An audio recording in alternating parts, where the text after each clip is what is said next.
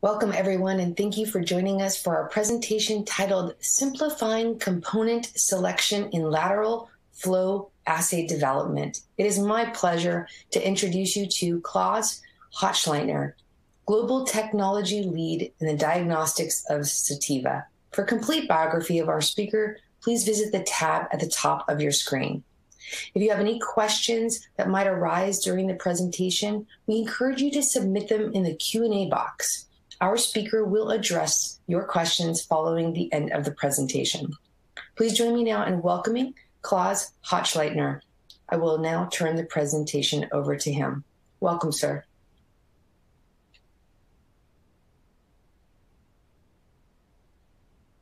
Great. Thank you for the introduction and welcome to this presentation on component selection and lateral flow assay development. Lateral flow assays are rapid tests that are unrivaled in terms to speed and ease of use. The point is that their development can take an awful lot of time. So typically starting from the test idea over component sampling and development and design verification, you can easily spend up to 12 months. And including stability tests, regulatory approval, validation, scale up, it may last a total of 2 years. You want to get this step correct. And that means that you need to select your components early and in the correct way. In general, a lateral flow test consists of a couple of different materials that serve different purposes. And the sample flows laterally through these pads and membranes and generate your test results. Basically, we discriminate between 2 assay types. One type is called a sandwich test. That's being used if you can bind 2 binders to your specific target molecule. Binders can be antibodies, can be antibody fragments, can be affimers or aptamers. The point is that you can bind 2 of them independently to your target and they do not interfere with each other.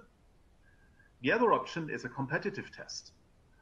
In that case, you cannot bind more than 1 binder to your target molecule. And that means you have a test line that already contains your target molecule.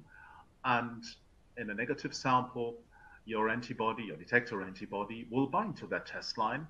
And if the target is present in the sample liquid, you will see a decrease of the signal at the test line, while in the sandwich test, you see an increase in the signal at the test line. Both tests are being used today. And as an example for a sandwich test, that's the well-known pregnancy test. And an example for a competitive test would be a drugs of abuse test.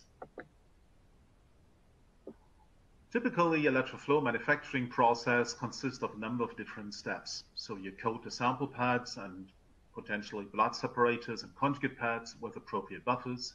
You apply your detector conjugate to the conjugate pad and dry it. You dispense your test and control lines onto the membrane. If necessary, you would coat even the wick.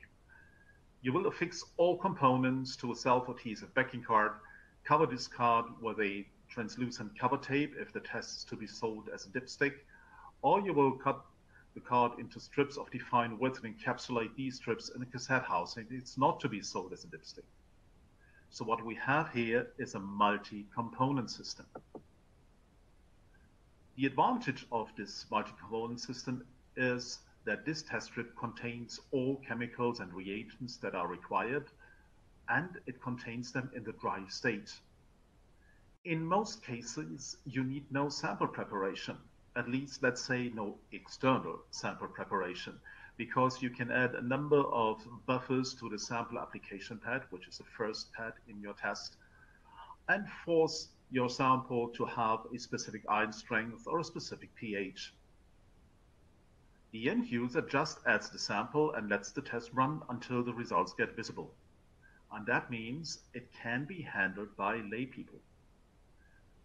The test result is appearing rapidly. A typical test duration time is something between 5 and 15 minutes. The obvious disadvantage is it's a multi-component system and it's very challenging in development and manufacturing. When you develop an LFA, labeled antibodies or affimers, aptamers, other binders like streptavidin or neutrovidin, capture binders, and the test membrane are all integral to the success of a lateral flow assay. And that means you have to have a thorough selection process, and you must ensure that these components work together. And you have to have an eye on the properties of your sample liquid and the specifics of the target molecule that you want to detect. Selection optimization of binders is an important step, but these binders communicate with the membrane, if you want to say so, and that's sometimes not being addressed correctly during LFA development. Let's talk about that reaction membrane. So the key considerations is on a couple of parameters which we will discuss as far as they are important for your test development. And we will talk about capillary rise time, about membrane backing, about blocking the membrane, and about membrane surfactants. And we will come back to that specific point later. Very often, the correct choice of the membrane will come down to the nature of the test being designed, and it may be reasonable to test many product variants. So capillary rise time, what is that? That's the time that a liquid, and typically this is water, needs to flow a defined distance on the membrane. And typically this is 40 millimeters, and that's being used as in-process controls in membrane manufacturing, and it's what we call a specification parameter. And at the lower left of that slide, you see what determination of capillary flow time or capillary rise time looks like. Typically, membranes are characterized by a specification that has a specification mean, for example, 80 to 100 seconds for a very fast membrane. And it has specification limits, which we'll discuss in a minute. Very fast membranes are being used for things like saliva, resolubilized solids. Medium fast membranes, which typically have a flow time of approximately 120 to 135 seconds as specification means, will be used for things like blood, serum, and plasma, or for urine. And very slow membranes, which have a flow time of roughly 180 seconds, will be used for things like water. All suppliers manufactures the membrane to a defined capillary rise time. And that's the main specification parameter when we manufacture membranes. While this capillary rise time specification has an upper and a lower limit. And that means you have to take care that your reagents or your test results are working the same way on both ends of the specification limit. If you have an issue with membrane specification parts at the fast end, you can easily see false negative results. The sample runs too quickly across the membrane, and you do not see the result on the test line that you would like to see at the detection limit. If you have an issue with the slow part of a membrane specification, you may get false positive signals, or you will have an issue with membrane clearance. That means the membrane is not white again when the test duration time is over. In rare cases, we see issues at both edges of the specification, and then it's getting really difficult. What you should do is you should test membrane samples from both edges of the specifications, something that we call limiting samples, and look for the performance of your test. It might be that you have to select a different membrane grade if you run into trouble, or it might be that you will have to ask for a customized membrane, a membrane that works with your test and has its own capillary rise time specifications. An important point here is that binders, although they have the same affinity constant, may be different in terms of the on and off rate of the binding reaction. For lateral flow tests, you would be interested in very fast on rates because the interaction times that you have available at the test line, but also for the conjugate, are very, very short. antibodies that have the same affinity but have slow on rates and slow off rates are typically ELISA antibodies. They will not work perfectly well in lateral flow assay tests. So if you have a bunch of antibodies available, you should try to get surface +1 resonance data that describes the on and the off rate of the binders. If you have just one pair available and no choice for selecting another reagent, you will have to play with the speed of the membrane. So if you have to use binders that have relatively slow on rate, you will have to use a slow membrane if you want to have a chance to reach your detection limit. Membrane backing. Well, what is that? When you manufacture nitrocellulose membranes, what is being done is the nitrocellulose raw materials are dissolved in organic solvents with boiling points lower than that of water. These casting mixes are poured onto a solid surface, typically a steel belt if you want to have an unbacked membrane, or a plastic belt if you want to have a backed membrane. The membrane is formed on that support, and in case of a backed membrane, it's not lifted off the support, so it stays there. The advantage is its mechanical stability. You will not be able to tear that apart. The disadvantage is you have to live with the upper side of the membrane. And what that means, you see on the right part of that slide. What you see here is two electron micrographs of an unbacked membrane that's called A100. That's a fast lateral flow membrane. And what you see that the upper side, which we call the air side, has a relatively coarse structure. Obviously a random structure, which is typical for nitrocellulose membranes. But the right side, which is the belt side, the part of the membrane that was forming directly on top of this support steel belt, has a denser structure, which means a higher protein binding capacity, and it looks more regular. So it's not as variable as the air side. If you want to use an unbacked membrane, use both sides, and it could be very advantageous to use then the belt side. The downside is the mechanical stability of an unbacked membrane.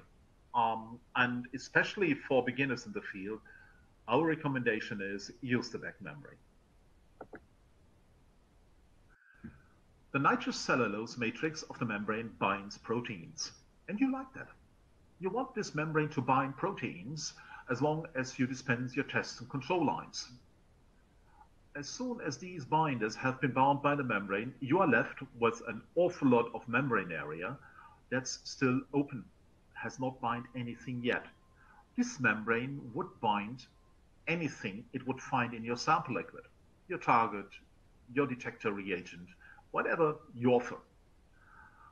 And that means you will have to block these free areas in order to prevent them from interact with your target or your detector. And there's two options. At first, you can do something that's called block on the fly. In that case, blocking reagents are part of the pre-treatment buffers of your sample pad or your conjugate pad. These reagents are dissolved by the sample liquid.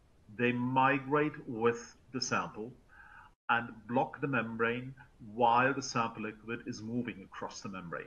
And that's the reason why it's called block on the fly. The advantage of this process is a cost reduction, because the alternative is blocking in a separate manufacturing step. In that case, the membrane is treated with the test and control line reagents. The reagents are dried, and then the membrane is soaked in a buffer, or you spray a buffer onto the membrane that contains the blocking reagents. A separate manufacturing step means another step that needs to be tested, developed, validated, and of course it's the cost factor in manufacturing. The advantage is you have full control over the amount of blocking reagents that you apply to the membrane. If you do block on the fly, you have to live with the thickness variability of the pads that are in front of the membrane, And that means you will have different concentrations of blocking reagents in your migrating liquid, since you will have variable thickness, and that means variable pad volume, but you will always apply the same volume to your cassette housing or to your dipstick. And that means your sample liquid is always the same, it's always the same volume, but the amount of molecules dissolved in it when it runs through the pads will differ.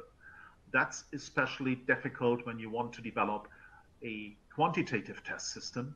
And for quantitative tests, a separate blocking step of the membrane is more or less unavoidable. Many people are not aware of the fact that the reaction membrane contains a surfactant.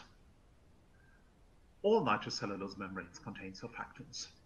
And the surfactants are needed because the nitrocellulose membranes are quite hydrophobic matrices, and only the surfactants make them really hydrophilic. So surfactants have been a part in nitrocellulose membranes since their very infancy.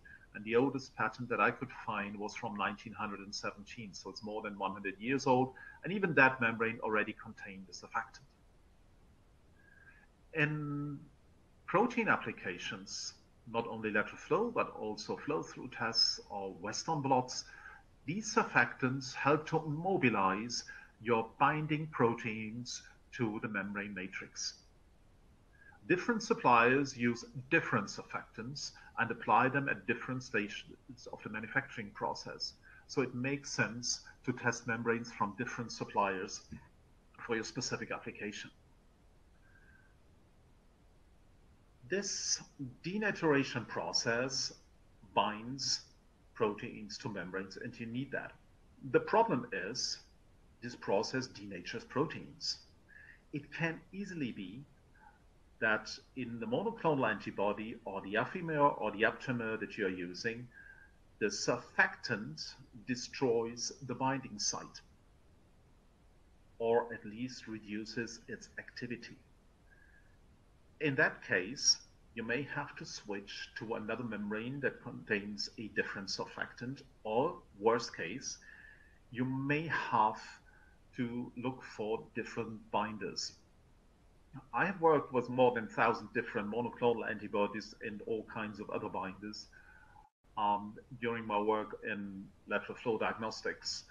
And from what I've seen is 2 to 3% of all monoclonal antibodies, that means 2 to 3% of the clones, do not work on membranes because the antigen binding sites are destroyed by anionic surfactants. And in that case, although it's a rare case, there is no way out. You can't make that run on a nitrocellulose membrane, and you have to look for a different binder. But even if you can immobilize your antibody successfully, you should keep in mind that this immobilization is a random one.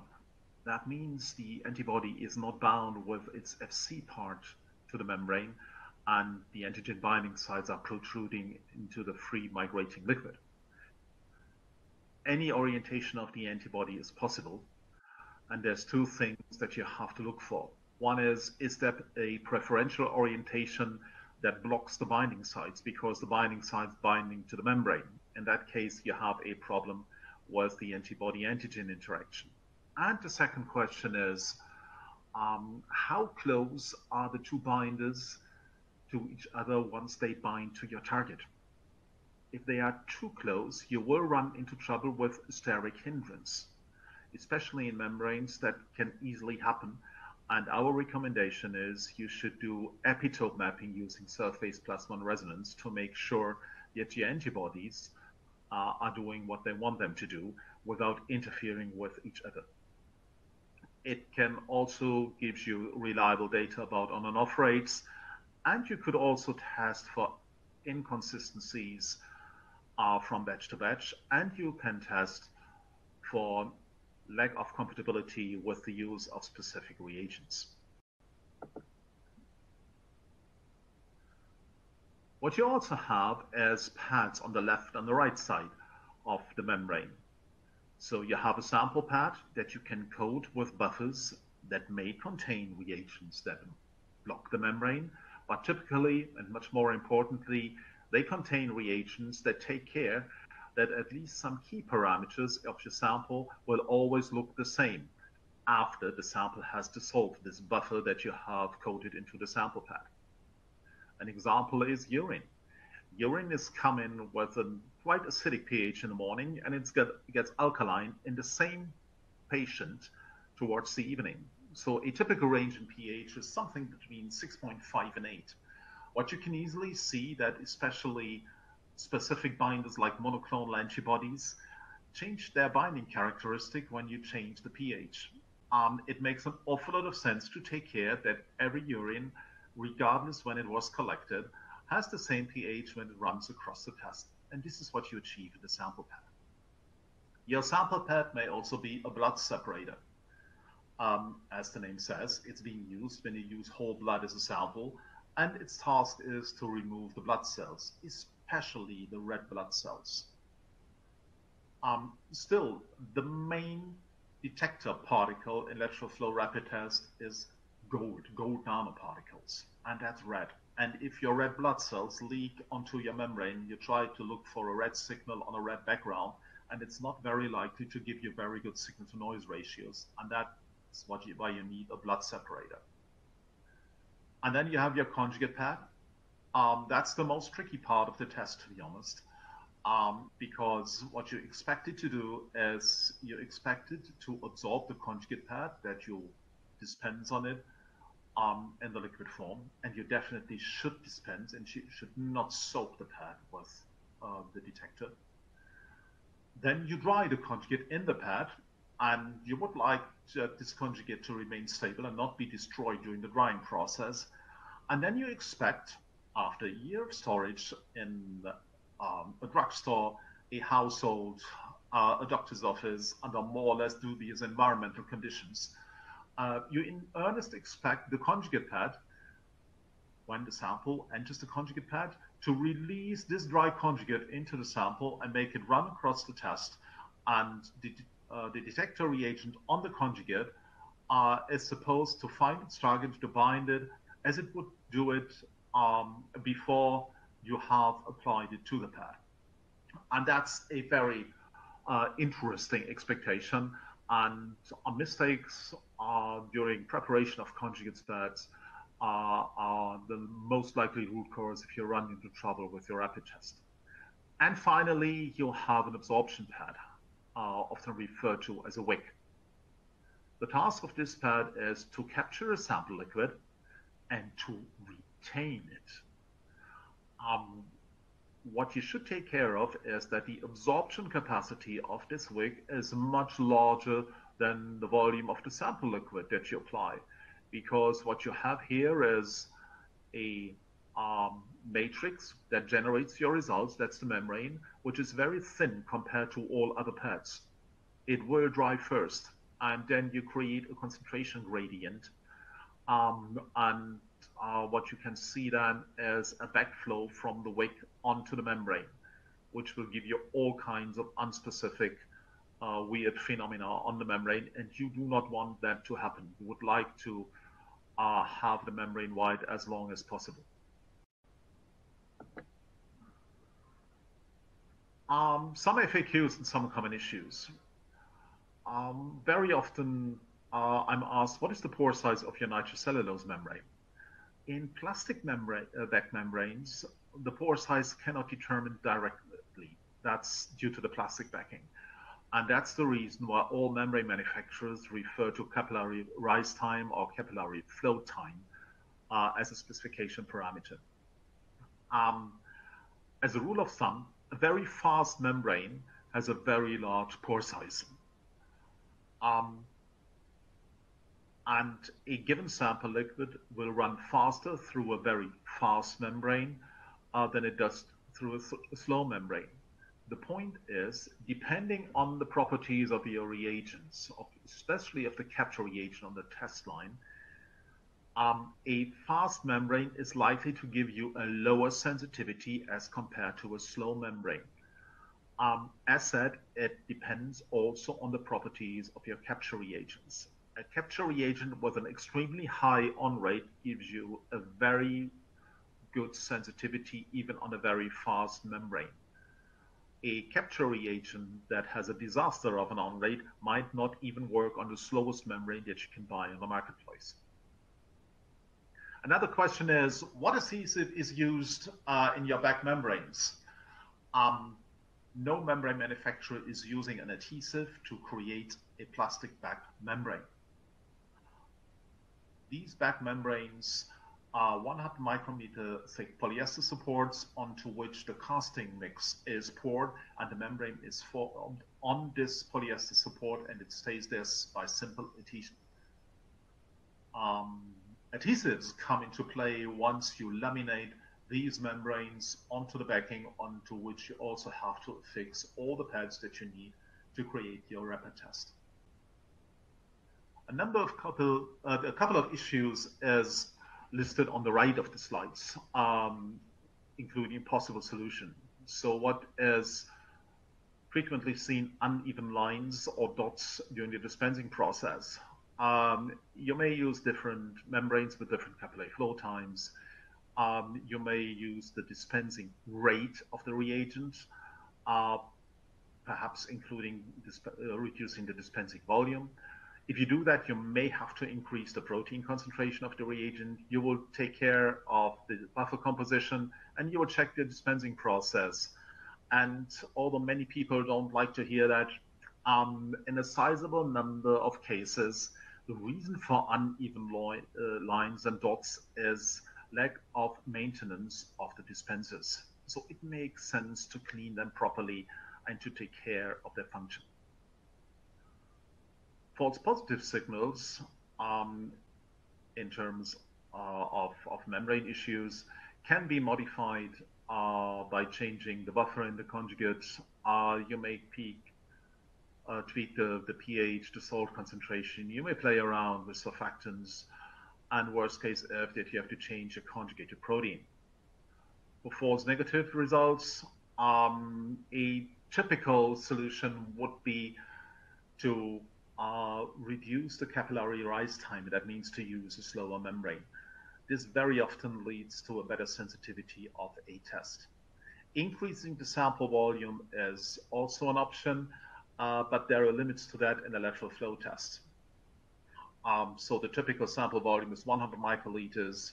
You can use something like 2, perhaps 300 microliters. The idea to run 1 milliliter across a lateral flow test is simply not feasible, so there is an upper limit to that. What is also sometimes seen is uneven liquid fronts of migrating samples. It might be that you have stored your membrane too long, but in most cases, it's a problem with either that you're using a relatively hydrophobic membrane. That means a membrane that has a very low surfactant content. And the other option is that you have a problem with the relative humidity in the room. And if this is too low, then you will see flow issues. The question with the hydrophobicity of membranes is a very interesting one. Hydrophobic membranes, or let's say membranes that have a low surfactant content, they're not really hydrophobic, can easily give you better sensitivities because they have a less negative impact on your binders, especially on the test line. You can modify the hydrophilicity of the membrane then by playing around with the blocking buffer. So a membrane that is relatively hydrophobic, and you like that because it gives you a better sensitivity, should be blocked in a separate manufacturing step, because then you can deal with any uneven liquid fronts or migration issues that you see and still have a better sensitivity than you would have with a high surfactant membrane. So to summarize that, the nitrocellulose membrane is the core of your lateral flow assay because this is where the end user sees the test result. Getting the right membrane first time, or at least as soon as possible, is key in keeping your lateral flow test development and on track within specification and on budget. Choosing a membrane is not just simply using a paper. It needs to be considered alongside a lot of other key decisions, and it has to be done in conjunction with reagent selection. The membrane needs to be able to immobilize antibodies. It should not affect their binding capabilities, and it must enable the sample to flow at the optimal speed. And it makes a lot of sense to work closely with your membrane manufacturer to discuss common pitfalls, to discuss what can be done and what cannot be done with a given set of reagents, and perhaps to design in a membrane that's manufactured according to your needs. And if you have questions, please feel free to talk to us. Thank you.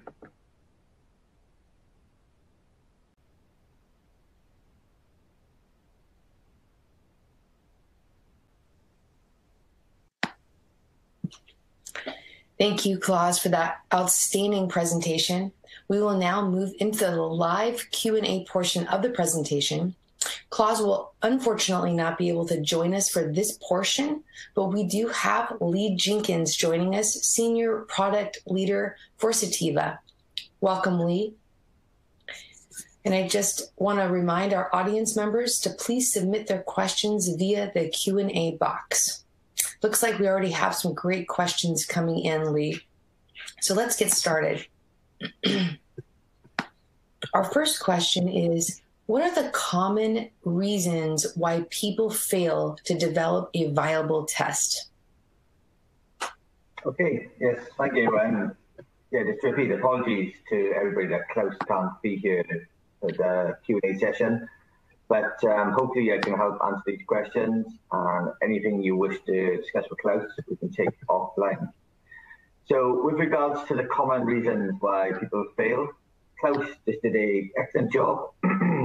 In the video, I was talking about different reasons, but essentially, I think to summarize what he presented, there are many different factors involved in developing the test. So it could be anything from the detection pair, your detection reagents, reagent use, which pads, membranes you select, the backing card selections, or even the working environment and equipment setup. So every single factor involved will affect the overall performance of the test. So in terms of test development failure, it really does depend case by case. And we can help you with your troubleshooting if you need this support. But we support that. We suggest that look at maybe the capture reagent selection or the detection selection and reagents of the tests are probably a key place to start. But unfortunately, you'd have to test all of those items. Thank you so much, Lee. Our next question, why does a test take so long to develop? For example, the COVID-19 test. Golden question. So everybody wants the quicker development, and to develop a normal lateral flow test can take 2 to 3 years typically for a customer to get from development, get through clinical trials, and get onto the market. To develop a good, robust test, normally you take an absolute minimum of 1 year at the R&D phase. So to go through the whole tech transfer and scale up after that, the stability trials obviously requires time as well. So everyone's working with absolute urgency during the current pandemic to get tests as quick as possible. But we need to allow time for that development, for the optimization, in order to fulfill all the needs. Understanding COVID is a special situation, and we do have some emergency use authorization to bypass some of the timelines. But it still takes time to go for such a complex development. And hopefully Klaus's 30 minutes this presentation touched on some of the elements of why it does take quite so long to complete the process. Thank you so much, Lee. Can you talk to the audience a little bit about the development of challenges of multiplexing? Okay, yes, another good question. So I guess first of all, there's several different types of multiplexing assays. So you could have an array of strips. You could have spatial separation of detection sites. You could have a broad selective recognition element, or you could have a variable signal reporter. And the primary consideration when contemplating multiplexing in a lateral flow assay would be about the cross-reactivity and interference between the assays, because this might impact your signal. The sample treatment method compatibility, the sensitivity and dynamic range of each of the parts of the test and each of the targets that you're trying to detect, the stability, and the assay format. If there's a mix of effective and sandwich assays involved, then this adds a whole extra level of complexity. When talking about a multiplex assay, a membrane which nitrocellulose you select is a key element. So we suggest that when you develop a multiplex flow assay, they need to consider upfront the number of test lines they require, the viscosity of their sample, the desired or at the very least the acceptable test runtime, the kinetic properties of the capture reagents, and then as Klaus touched on in this, the membrane surfactants obviously very important, and that would need testing and sampling of different membranes to understand what works well with your assay. Thank you so much. And I want to thank our audience members for these great questions coming in. Lee, what blocking agents are typically used, and how does this impact flow rate, for example? Okay, so normally we block our conjugate pads and nitrocellulose membranes. For the conjugate pads, the purpose of the blocking is to make the conjugate stable during the whole shelf life of the test. So make your conjugate release efficiency and repeatable from the conjugate pads.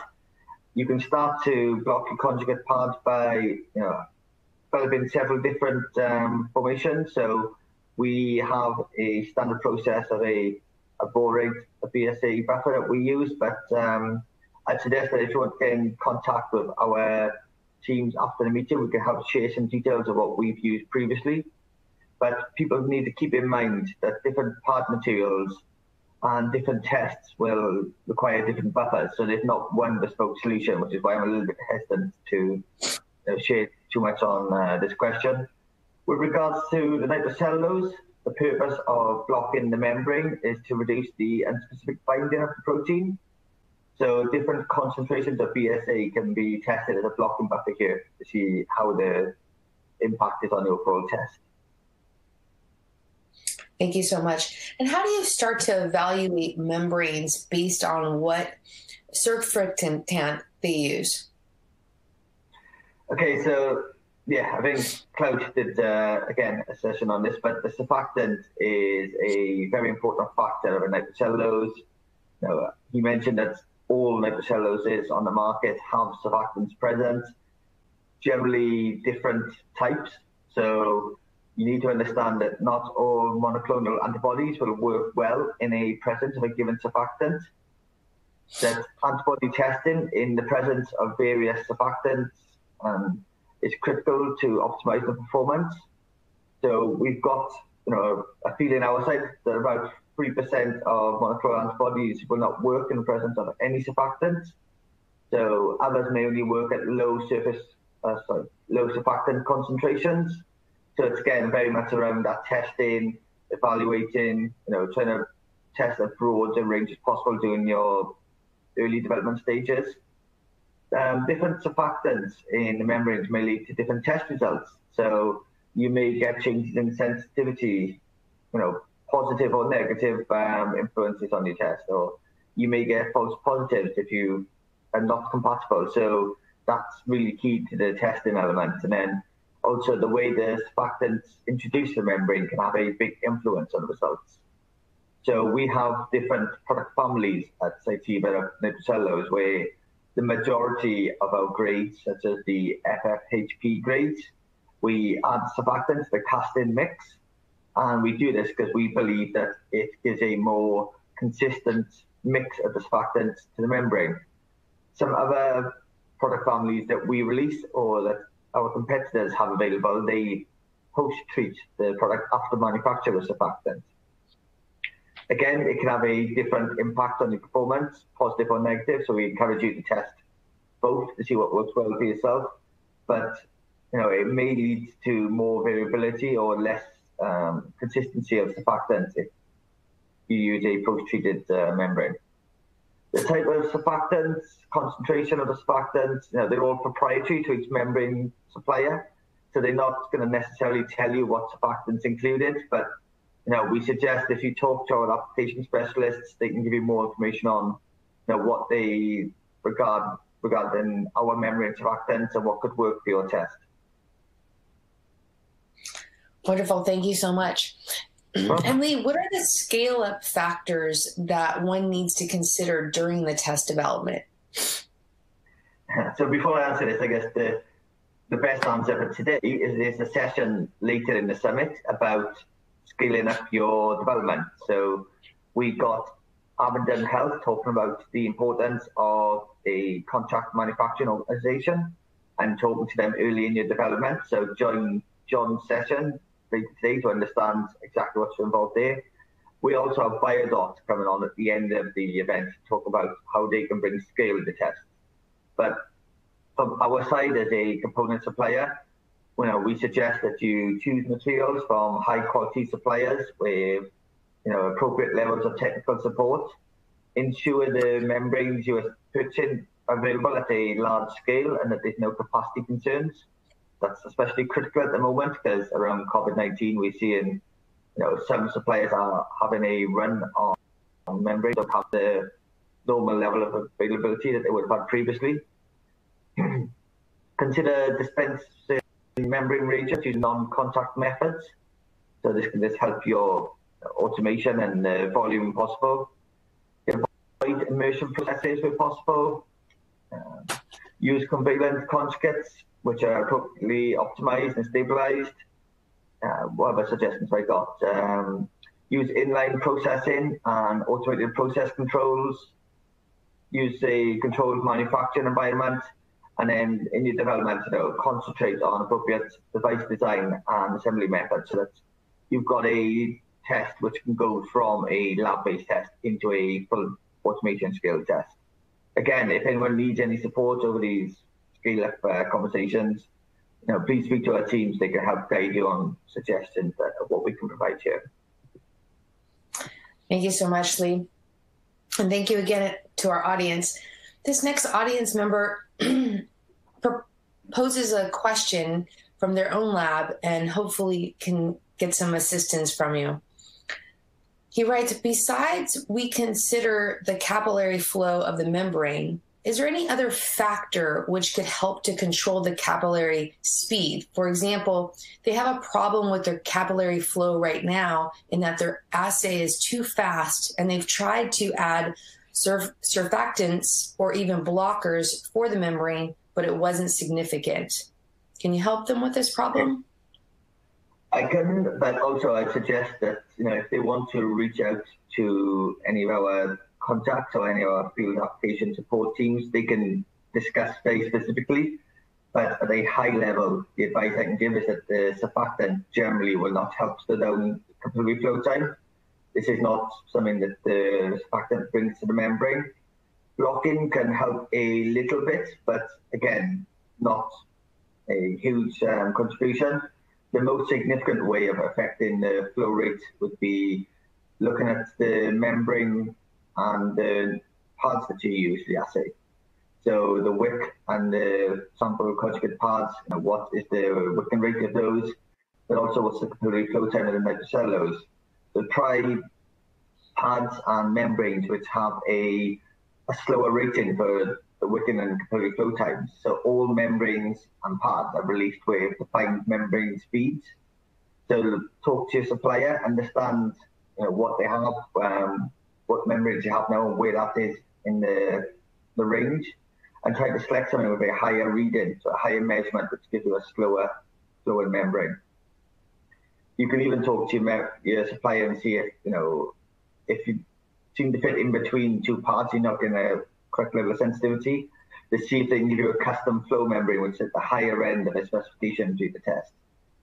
Outside of that, it's probably looking at the affinity binding rate of your detection pair. You need to go back to do something like SPR analysis to understand the on-off rates using vehicle or something similar. But this can often mean restarting the whole development process. And we would suggest looking at the pads in the membrane as your first simpler step. Wonderful. Thank you so much. I hope that helps her. Our next question, can the choice of antibody type, for example, antibodies, aptamers, affirmers, affect the flexibility of choice of NC membranes and ultimately the speed of the assay? Yeah, another one where it really depends. So typically the capture reagents will work differently with different calorie flow times and surfactant types. I wouldn't say that there is any restriction or flexibility around choice, but it goes back to the mantra doing development.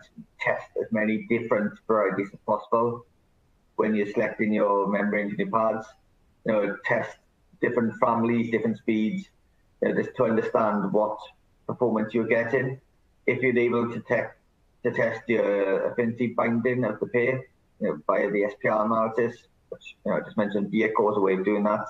Then again, it can help you understand what capability you have within your test. But unfortunately, it's going to be a trial and error activity for the customer. Thank you so much. We have time for a few more questions. Is it possible to obtain a highly sensitive and quick reaction by changing the antibody type rather than the membrane itself? Yeah. Okay. So if you have a test which is running at present with a antibody and you're looking just to switch that over to aptamer or aftermer, that's highly unlikely because it's very rare in lateral flow and the test that you are able to make a simple swap out of one component to another, especially something as critical as the detection reagents. You probably would have to go back through the whole redevelopment and essentially it'd be close to developing a new test. Looking at different detection types, you could get faster speeds and you might need a more sensitive assay, but it all really depends on your affinity binding rate and how it's compatible from all components in your test. So again, not a direct answer, but it's very specific. If you have a test that you want us to help you talk to, again, I encourage you to contact one of our team offline and we can help discuss this with you. But there's not a one-size-fits-all solution to this answer, unfortunately. Thank you so much, Lee. Now, if we inject, for example, 2 proteins into a membrane, but when checked only one protein appears, what does one do? And whether do they replace the membrane or the process for the protein that must be correct? Yeah, it's awkward to discuss very specific cases such as this in a general format without knowing more detail. I don't want to keep referring to the same response, but if the customer is able to contact us, we can set up an NDA and talk a lot more detail about their test and understand exactly what they're doing to consider all aspects. From a high level, it's quite difficult to say what could be the unfortunately. Thank you so much. Unfortunately, that's one we'll have to defer to offline today's call. No problem. How do you minimize serum interference in the serology LFA? Okay, so the simplest way of minimizing interference is by having a good blood separator. Klaus touched on in the presentation very briefly, there's different blood separators available, but you should essentially try different sample volumes and different blood separators to understand what works best for your test. There is a lot of information out there, and different suppliers do have different separators.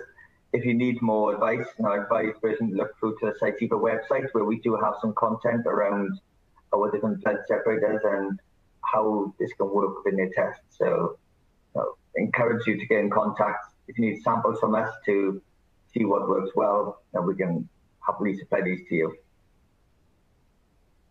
Thank you so much. Now, Lee, our next audience member has a question about validity and reliability. If things like humidity and the shelf life of the membrane can impact the test, and assuming packaging can mitigate this to an extent, but not completely, would the typical validation line at the end of the test be the only method to determine a faulty test? And if so, how reliable will it be? Interesting. So the validation line, I assume you mean the control line.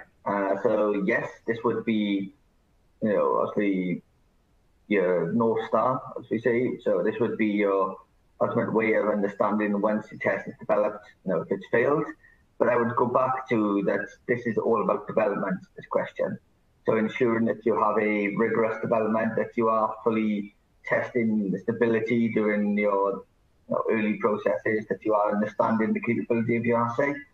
You don't want to do this once you've got through development and you've got a product on the market. If you're relying on a control line to tell you whether a test is faulty or not, you're in serious trouble.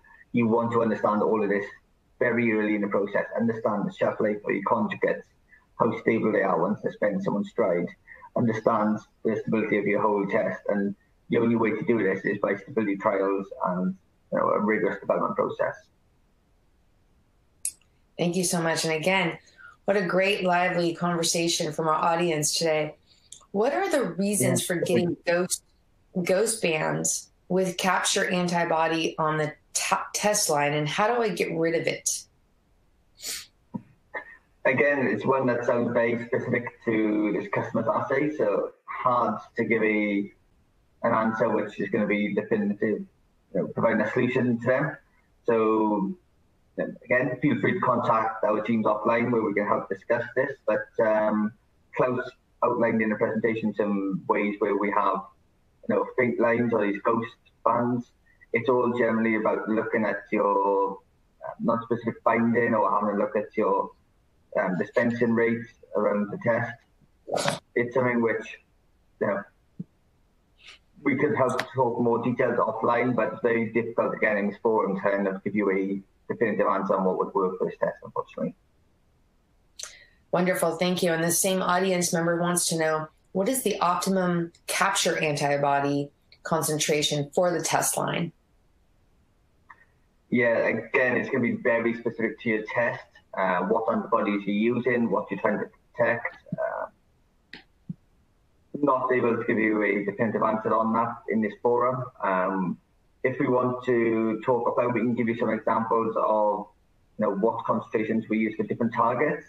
We can say from our experience what's worked well, but such a broad statement across the whole vessel flow, very difficult to comment, unfortunately. We have time for one more question. Lee, I have a problem. This is coming from an audience member. I have a problem with assay sensitivity and suggested to add stacking pads on it. Could you recommend some suitable properties for the stacking pad? And should we treat the stacking pad with a buffer, for example? Yeah, so if you've got sensitivity issues in your test, then this could help, but by no means it's going to be the only solution for you. Difficult, again, to understand without knowing what your test is. Important considerations when looking at your pad would be what working rates you want or what absorbency you want from your pad. You might want a buffer, whether that's a chase buffer or whether you want to have a blocking solution. They could help, but again, we really would need to understand your specific assay in order to comment in more detail over what would be appropriate for this test, unfortunately. Thank you so much, Lee Jenkins. We are out of time. I want to thank you. Would you like to provide any closing remarks to our audience before we close today? Yes, just thank you to everybody who joined in. I've mentioned quite a few times that there's not a one-size-fits-all answer for everything, and that it is very case-specific.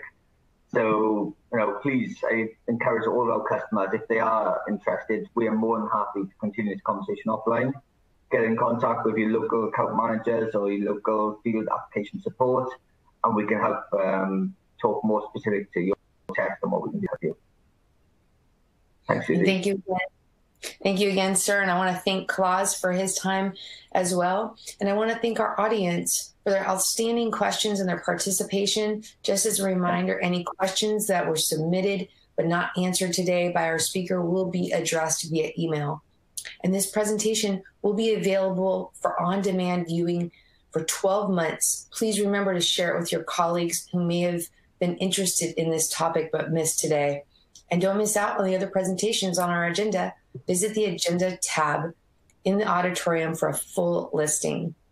Take care, and thank you again for your participation. Until next time, stay safe and stay healthy. Bye-bye.